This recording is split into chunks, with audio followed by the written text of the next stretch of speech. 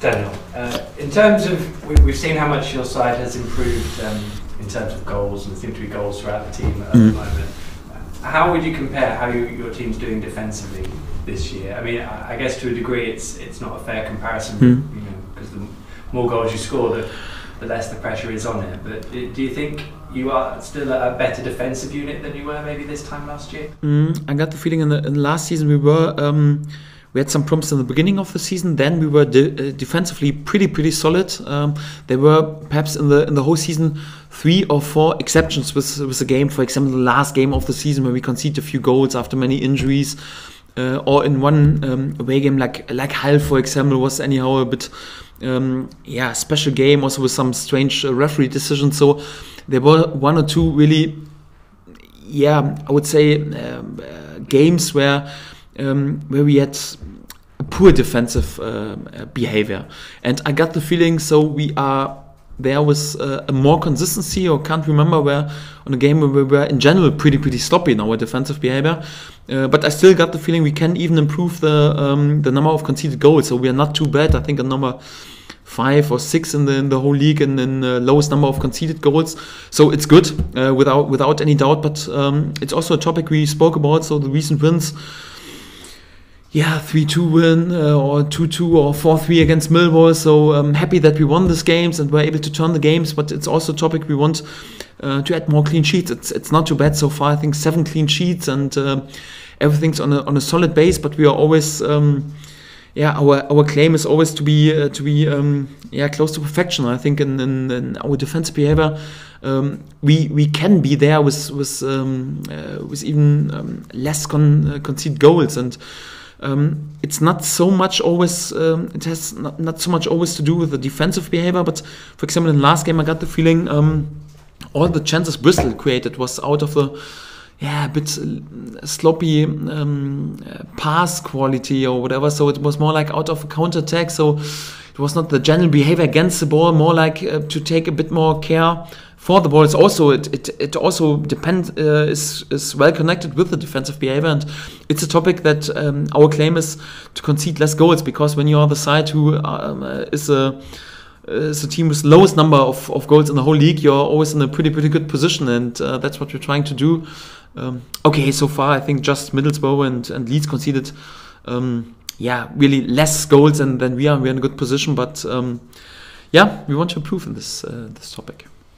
When you look at the teams you're coming up against and you're scouting them and getting all your analysis prepared, are you finding come the game they're doing things bespoke, especially for you now, or are they doing their own game? I got the impression from Bristol City that there were elements there where they had tweaked what they were doing to make sure they were countering you, which I'm sure is going to be a recurring theme. But I'm curious to know if you can spot that in the build-up, or whether it's you get there and like, oh, okay.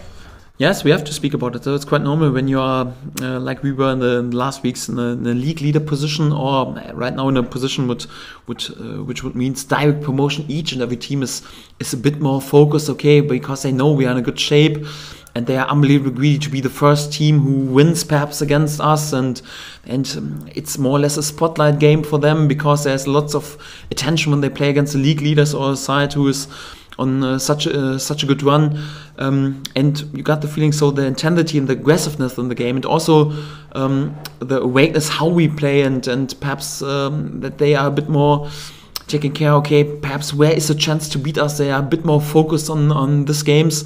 You could feel this, but it's also a chance for us, because then perhaps sometimes they lose a bit the way how they want to play, and are a bit too much focused on us. So it could be an advantage sometimes, it could be a disadvantage. So it's just important that we are really focused on our performance level, and don't take care too much about how greedy and how aggressive the other teams are playing. So we will be always there, also pretty much in a determining role for the result, and that's what we're trying to do.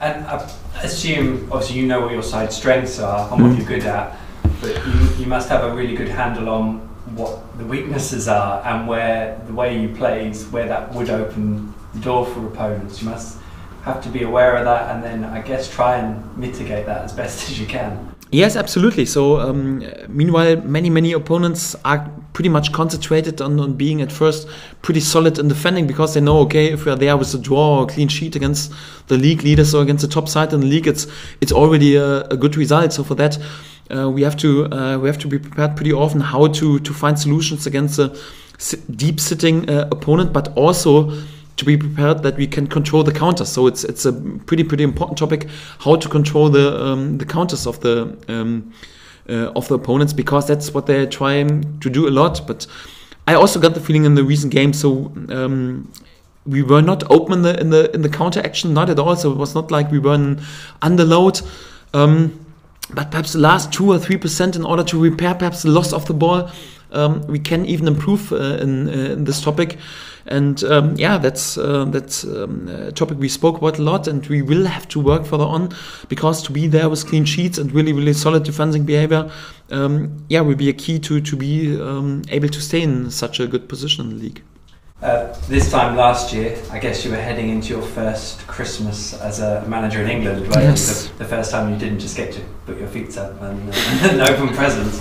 And I think the thing that stays in my mind from last Christmas was Burton, where you made big changes to the side to preserve what happened around. I think it worked, didn't it? Because you won the Birmingham game and which have you. But do you take a lot from that first Christmas as to how you are looking at this one? And I know you'll go game to game, but I'm sure there's an element of you that will look at the load and try and work out the best way of managing that. I mean, I'm also thinking, like, say, Tim Closer, the fact that you're perfectly happy to give him a little bit longer so that he's ready in the middle of it, maybe rather than pushing a little bit harder to get him fit for this setup. I think as a head coach, you always have to learn and be open for some lessons and try to analyze and to take the best out of each and every period. To be honest, it's not so unusual to have such a period in the championship, because it's a bit special because it's a Christmas period, but in general you have several times situation when you have 4 or 5 games within 14 days or something like this, and for that you learn nearly out of each and every period.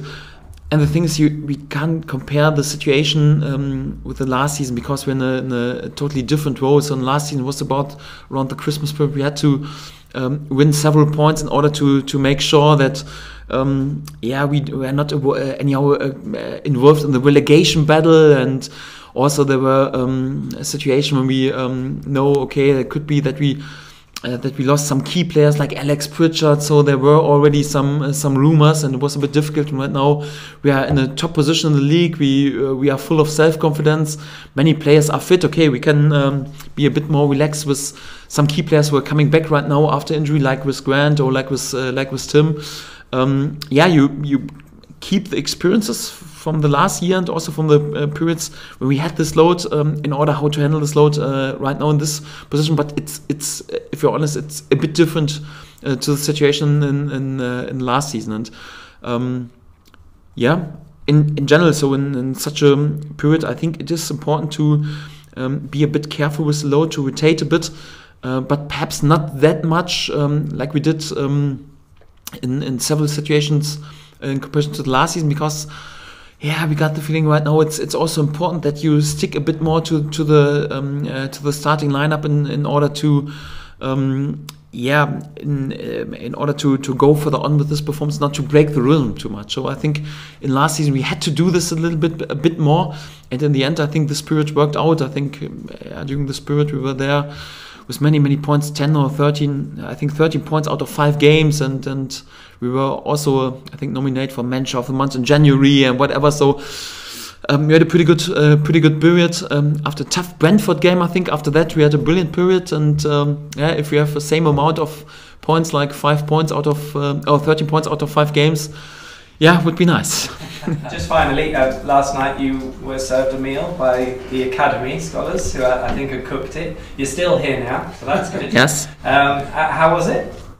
Was nice. Was a bit concerned before, because I wasn't sure if our young lads were able to prepare this, but my first view was who was in this room, and Delia was there, and I was pretty calmed down after realizing that Delia is there as well. So I thought, okay, it should be everything all right with the food, and it was nice. Was good for the togetherness. Also, it shows how strong the bond is within the club, and also good for the players. I think several lads were a bit nervous when they had to serve and didn't want to make a mistake, and tried to hold the pressure a bit high with some comments, but they were able to handle it. And good lesson then, perhaps in order to play hopefully one day in front of 30,000 people when they can stand my comments and don't crack under this pressure.